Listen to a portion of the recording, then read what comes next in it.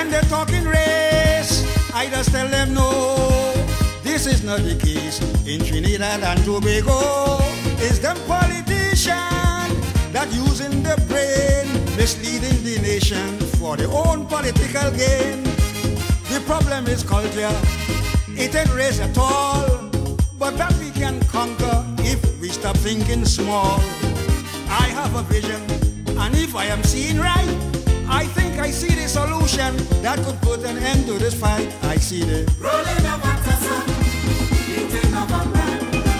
As we play together, I see unity in the band. That combination mark the end of a long dispute. A sign that the Indians and the Negroes should follow suit.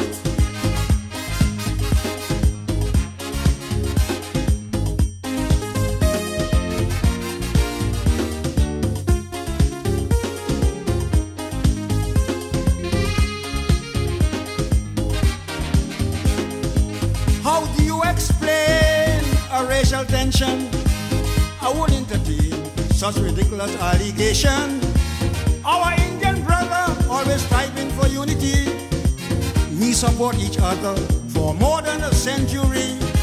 They patronize us, we patronize them, without any fuss and without any problem. It is nothing racial, my friends, I can assure you. It is just a cultural division between the two. I see the rolling of a tassa, beating of a band. As they play together, I see unity in the band. That combination mark the end of a long dispute. A sign that the Indians and the Negroes should follow suit.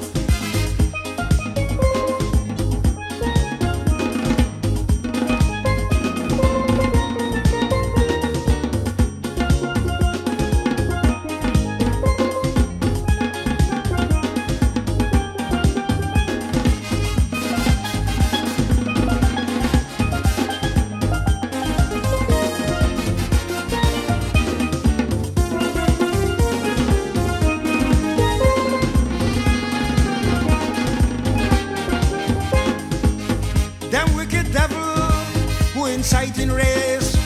They want to see trouble and bacchanal in the place. But we are a peaceful people and we smarter than that. We won't be inveigled into starting any combat. For instance, we meet at the races, the luncheon and the party. With lots of embraces, you can feel the sincerity. Well, such behavior has just established my case. The problem is culture and nothing to do with race. I see the rolling of a tassa, beating of a band.